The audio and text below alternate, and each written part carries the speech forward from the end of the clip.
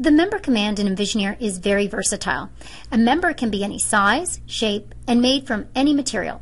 So think outside the box, and when you need a tiled backsplash, make a member the equivalent height and thickness, and then pick points on insertion to define its length. Or when you need a side panel beside a refrigerator, or flex ductworking, or plumbing, or brick ledge, endless possibilities. Members can also have custom profiles applied to them, so you can make any custom shape. Go to Insert, Members, Members by picking points. Right-click in the catalog and select Add Element to define your new custom member. I hope that makes your Envisioneer work one step easier.